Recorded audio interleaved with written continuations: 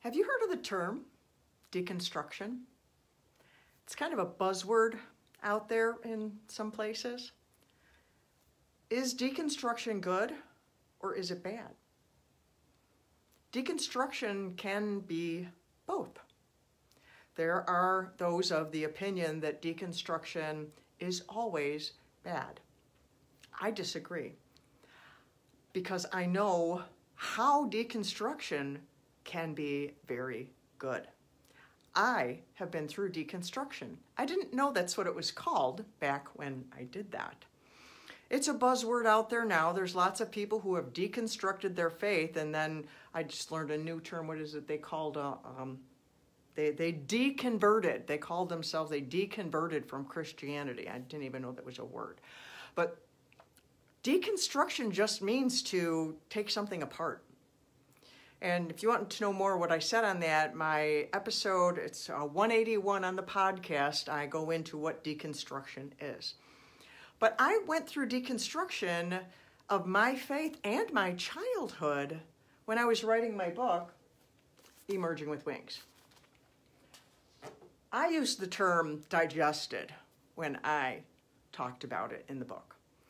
So I don't want to get caught up on the term, but the term is out there, so I want to use the one that people are accustomed to so people understand what I'm talking about. But to deconstruct your faith, there's one way to do it that will serve you well, and that was the way that I had done it. There is a verse in the Bible in 2 Thessalonians, I wrote it down, 2:10, where it talks about in the end times that there's going to be a deceiver that comes and people are going to get swept away in that, but there's a reason why. There was one reason why, and I remember reading that scripture a long, long time ago, and this one thing stuck with me, and it's something I hold on to. As the thing that protects us is if we love the truth. Loving the truth. There are people who deconstruct their faith, and I don't know what their motives are because I don't know them.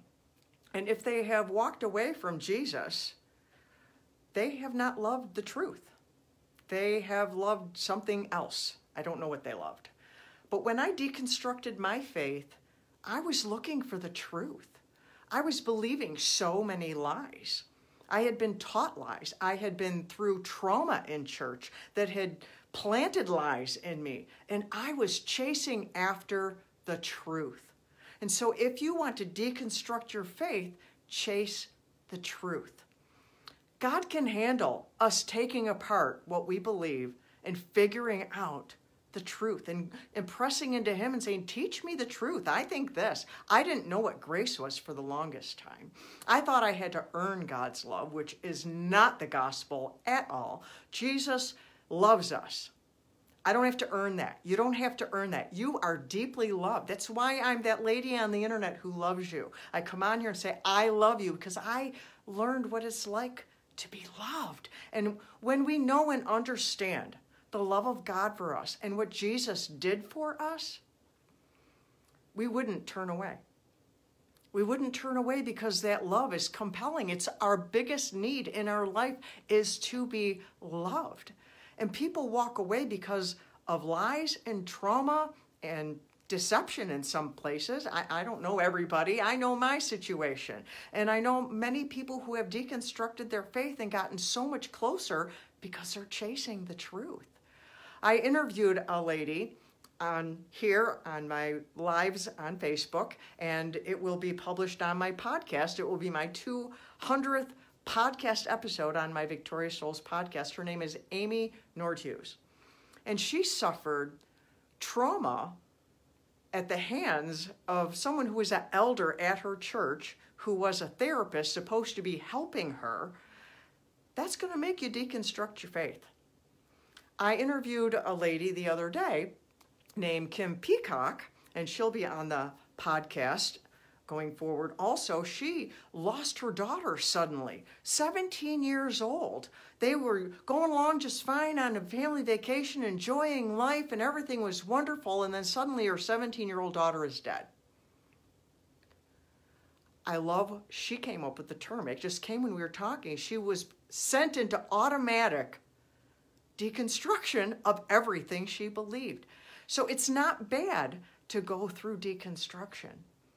But if you don't love the truth, if you don't want to aim for the truth, you could get into trouble. Because there are a lot of lies out there. There is a lot of deception out there. And our own hearts will betray us if we don't have a guide.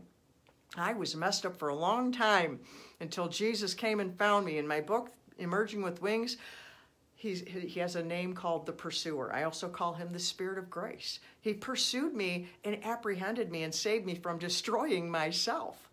And that's what he wants to do, save you from destroying yourself, because that's what we do.